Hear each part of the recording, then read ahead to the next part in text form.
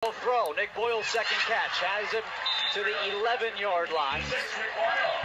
Tackled by Vinny Russo, and the Hens going to pick up pace a bit here. Remarkable how different this offense is, though, when you get big number 86 involved. Nick Boyle's such a threat. He's a good blocker, but he's so much more valuable to this Delaware team when he's being a rock catcher.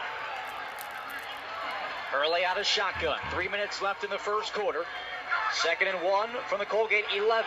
They'll go to Randolph. Randolph to the right side, tripped up by Russo again, but a first down picked up. It'll be first and goal to go for Delaware. That's a great tackle by Russo. It looked like Randolph had gotten the corner and was headed to the pylon. Russo went for the all-or-nothing dive at Randolph's legs and got just enough to trip him up.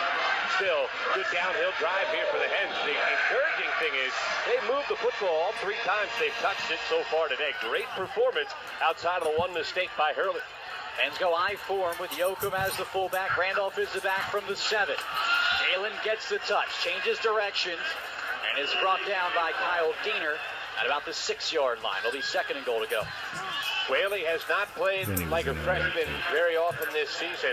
That was the first time really saw him get driven back as he lost the competition at the point on the line of scrimmage. Did a good job to stay with it as much as he could to avoid a big loss, but the penetration killed the play as Whaley got driven in the backfield and forced Randolph to change direction. And now single back 2 wide receivers with Johnson and Clark. 2nd down and goal to go from the 6. Hurley under center. Behind him is Randolph.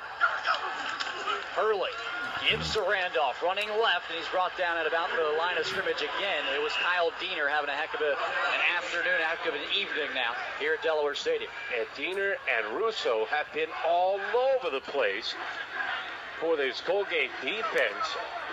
I think Russo has 4 tackles already. We haven't even played a quarter. And then, of course, the interception for Diener has been big as well. Throw. Nick Boyle's second catch has him to the 11-yard line. Tackled by Vinny Russo, and the Hens going to pick up pace a bit here. Remarkable how different this offense is, though, when you get big number 86 involved.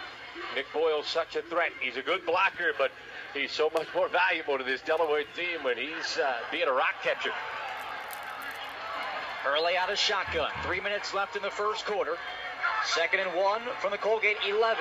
They'll go to Randolph. Randolph to the right side, tripped up by Russo again, but a first down picked up. It'll be first and goal to go for Delaware. That's a great tackle by Russo. It looked like Randolph had gotten the corner and was headed to the pylon. Russo went for the all-or-nothing dive at Randolph's legs and got just enough to trip him up.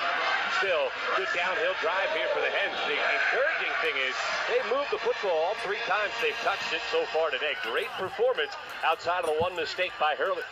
Hens go I form with Yoakum as the fullback. Randolph is the back from the 7. Galen gets the touch, changes directions, and is brought down by Kyle Diener at about the 6-yard line. It'll be 2nd and goal to go. Whaley has not played like a freshman very often this season.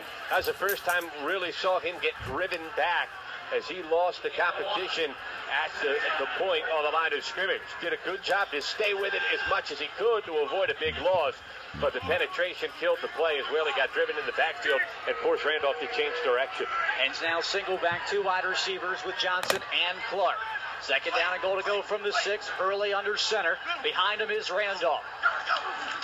Hurley gives to Randolph, running left, and he's brought down at about the line of scrimmage again. It was Kyle Diener having a heck of an afternoon, heck of an evening now here at Delaware Stadium. And Diener and Russo have been all over the place for this Colgate defense. I think Russo has 4 tackles already. We haven't even played a quarter. And then, of course, the interception for Diener has been big as well.